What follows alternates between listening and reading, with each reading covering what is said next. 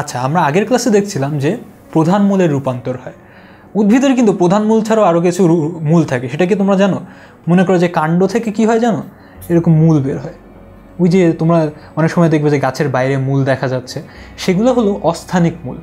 এই অস্থানিক মূলগুলো বিভিন্নভাবে রূপান্তর হয় গাছের প্রয়োজনের জন্য, খাদ্য সঞ্চয় করার জন্য।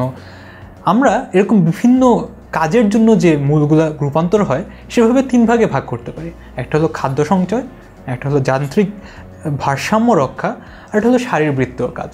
আচ্ছা, তারা খাদ্য সঞ্চয়টা কিভাবে করে এটা আমরা একটু দেখি। এই যে গুচ্ছিত কন্দমূল, তোমরা কি ডালিয়া চিনো? ডালিয়ার এরকম বিভিন্ন কাণ্ড বের হয় যেগুলোর মধ্যে তারা খাবার সঞ্চয় করে, এটাকে বলা হয় গুচ্ছিত কন্দমূল। তারপরে মিষ্টি আলু তোমরা খেয়েছো না? মিষ্টি আলু তো খেতে খুব মজা। এগুলো হলো অস্থানিক মূল। অস্থানিক মূল এবং এগুলার যে ধরনটা, মানে এই ধরনের পরিবর্তনটা, এটাকে বলা হয় কন্দাল মূল। আমাদা কি তোমরা চিনো? আমি কিন্তু চিনি না। আমাদা আরেক ধরনের মূল যেটাকে বলা হয় নোডুলুস মূল।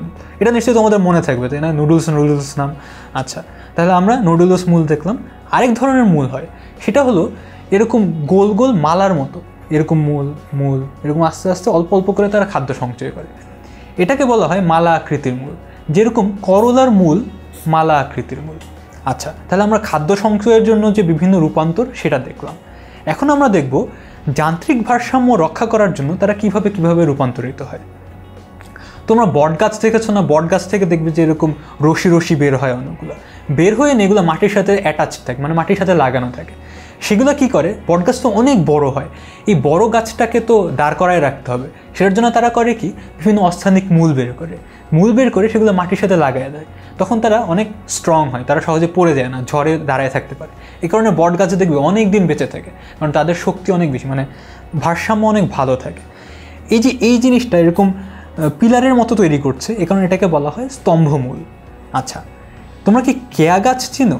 কেয়া গাছেও এরকম তারা বাঁকা হয়ে থাকে, এরকম মূল বের করে না, এগুলো মাটির সাথে লাগায় রেখে তারা সুন্দর দাঁড়ায় থাকে।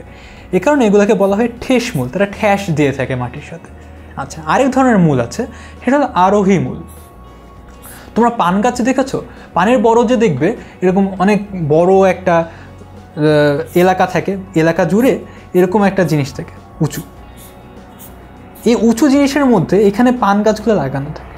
এখানে অনেকগুলো কাঠির মতো জিনিসপাতি থাকে, মানে স্তম্ভ, সেগুলোর মধ্যে পান গাছ লাগানো হয়। তখন পান গাছ করে কি, এরকম করে পেঁচায় উঠে নিয়ে এই জায়গায় বসে থাকে।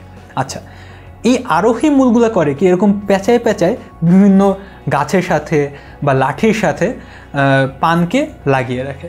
তাহলে এই যে আরোহী মূল পেঁচিয়ে তৈরি হচ্ছে, সেগুলো কি করছে, এই গাছটাকে দাঁড়ায় থাকতে সাহায্য করছে। সুতরাং আমরা 3 ধরনের মূল দেখলাম যেগুলো যান্ত্রিক ভারসাম্য রক্ষা করে। একটা হলো স্তম্ভমূল, একটা ঠেস মূল, আর একটা আরোহী মূল।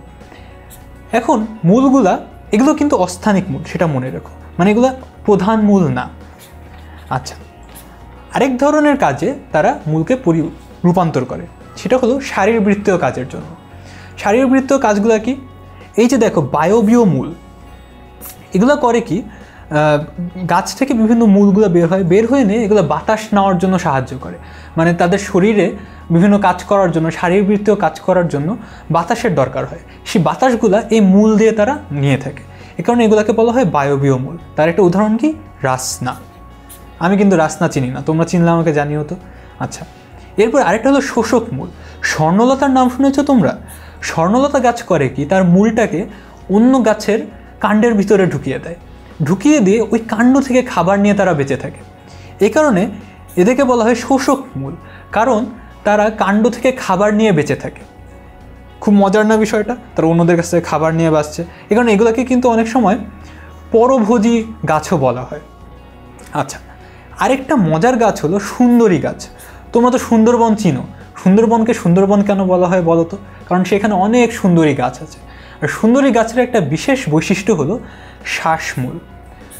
সুন্দরবনে কি হয় জানো, মাটির মধ্যে অনেক পানি জমা হয়ে থাকে। মনে করো যে এটা মাটির মধ্যে এরকম পানি জমা হয়ে থাকে। এখন এই পানি জমা হওয়ার কারণে মূলের ভিতরে বাতাস ঢুকতে পারে না। এখন মূল বেঁচে থাকার জন্য তার বাতাসের দরকার হয়। এ কারণে করে কি, সে মাটি থেকে এরকম করে মূল বের করে দেয়, মূল বের করে বাতাস নেয়। এই বাতাস নেওয়ার জন্য যে মূল বের করে দিচ্ছে এটাকে বলা হয় শ্বাসমূল। তাহলে কি করছে, একটা শারীরবৃত্তীয় কাজের জন্য মানে শরীরকে বাঁচিয়ে রাখার জন্য সে মূল বের করছে, এটা একটা শারীরবৃত্তীয় রূপান্তর। তাহলে আমরা কি কি দেখলাম, বায়বীয় মূল যেটা বাতাস নেয়, শোষক মূল যেটা খাবার শোষণ করে, শ্বাসমূল যেটা মাটি থেকে বের হয়ে এসে নিয়ে শ্বাস গ্রহণ করে, করিয়ে নিয়ে গাছকে বাঁচিয়ে রাখে। তাহলে আমরা এই ভিডিওতে কি কি দেখলাম, যে অস্থানিক মূল তিনভাবে পরিবর্তিত হয়, একটা হলো খাদ্য সঞ্চয়ের জন্য, একটা যান্ত্রিক ভারসাম্য রক্ষা করার জন্য, আর একটা শারীরবৃত্তীয় কাজের জন্য। তো তোমাদের জন্য একটা ছোট্ট কোয়েশ্চেন, ও আচ্ছা আরেকটা কাজ আছে, জননমূল। কাকরোলের আরেক শারীরবৃত্তীয় কাজের জন্য মূলটাকে পরিবর্তন করে, সেটা হলো এই যে এরকম একটা জননমূল তৈরি করে যেখান থেকে আরেকটা নতুন গাছ বের হয়। ঠিক আছে, আচ্ছা এখন তোমাদের জন্য একটা ছোট্ট কোয়েশ্চেন, বলো তো ঠেসমূলের উদাহরণ কোনটা? ওই যে যান্ত্রিক ভারসাম্য রক্ষা করার জন্য একটা গাছের ঠেসমূলের দরকার হয়, বলো তো এটা কোনটা ছিল? সেটা কি পান ছিল, সেটা কি কেয়া ছিল, নাকি বট ছিল? পান গাছে কী হয়েছিল বলো তো, ওই যে প্যাঁচায় প্যাঁচায় উঠে, সুতরাং এটা তো ঠেসমূল না।